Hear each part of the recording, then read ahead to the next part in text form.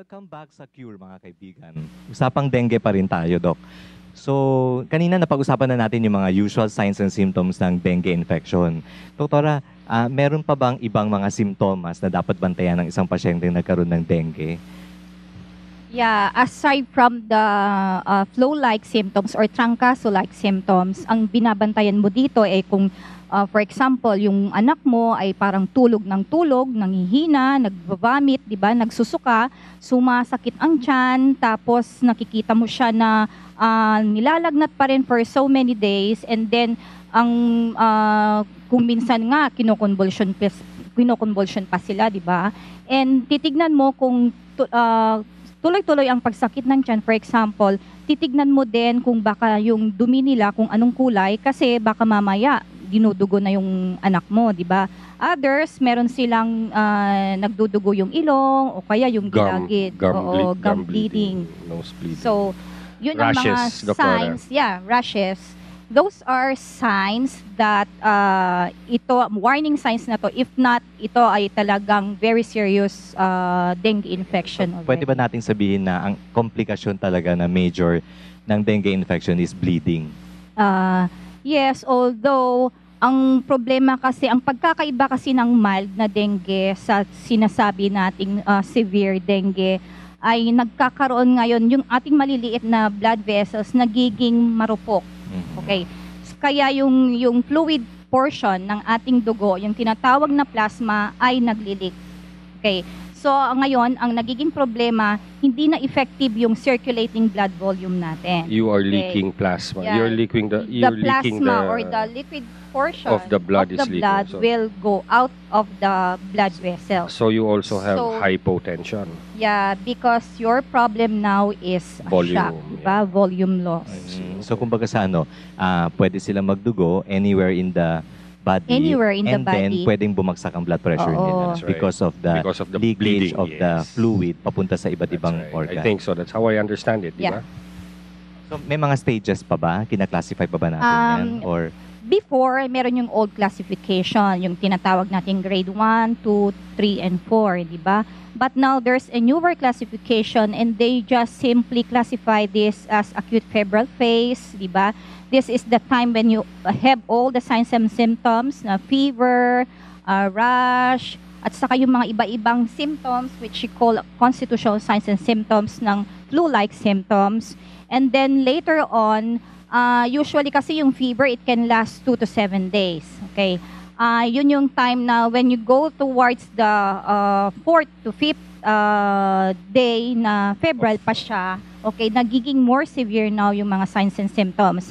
And then later on, pwede kang magkaroon ng rash, di ba? Yung mga rashes, which looks like para siyang purplish or violaceous rash na para siyang mayroong mga parang it's actually parang siyang Isle of White. Parang siyang island na white na among background sea of red. Okay, yun ang tinatawag na Isle of White in a sea of red. At saka nakikita mo siya, but you cannot, hindi mo siya makapa. So it's flat. Oh, so it's flat. And one of the, usually kasi yung tinatawag natin na viral exanthems which presents with fever and rash, kagaya ng, for example, measles, ang pagkakaiba nito, diba? German measles, there's a characteristic rash. Diba? It appears in the trunk first. Ito naman iba siya. Okay. So, early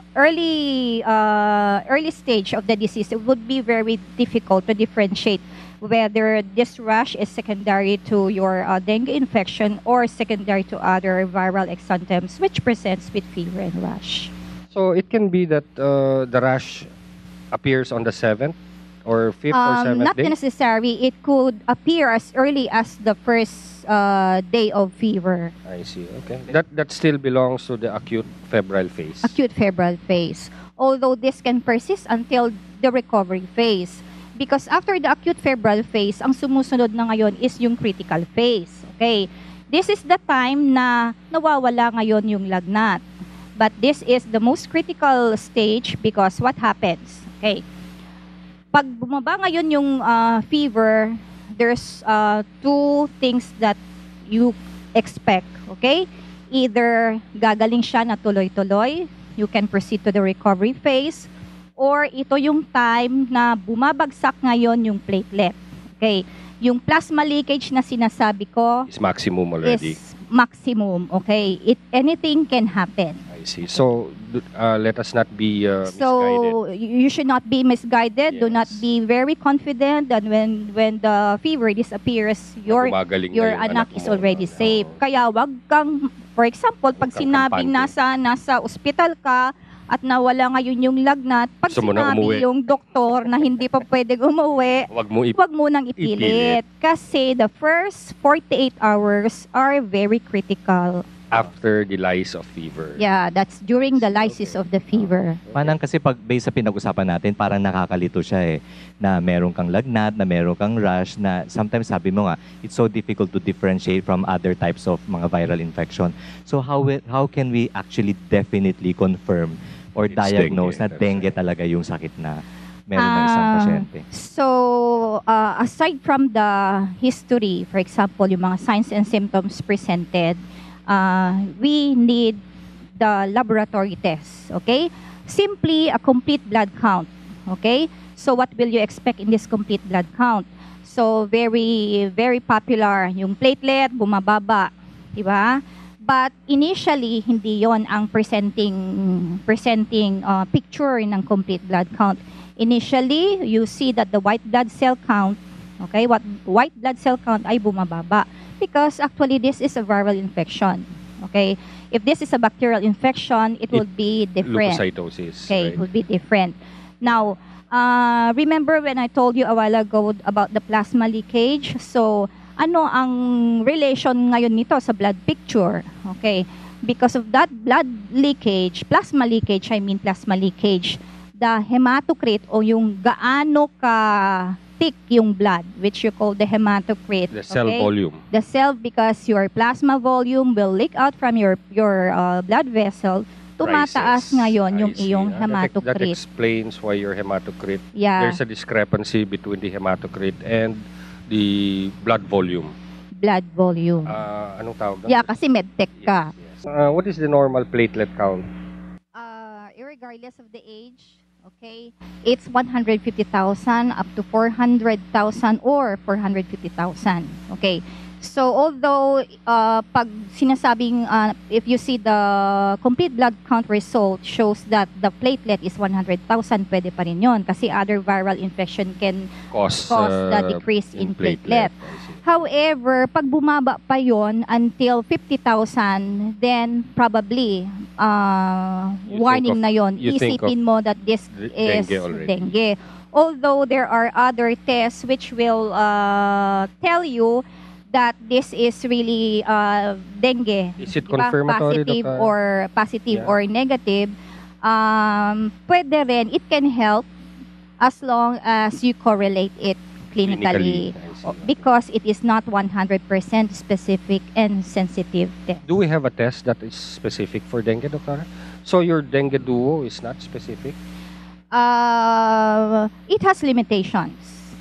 Yun nga sinasabi ko, it's not 100% sensitive and specific because you can have cross reactions with other infection. viral.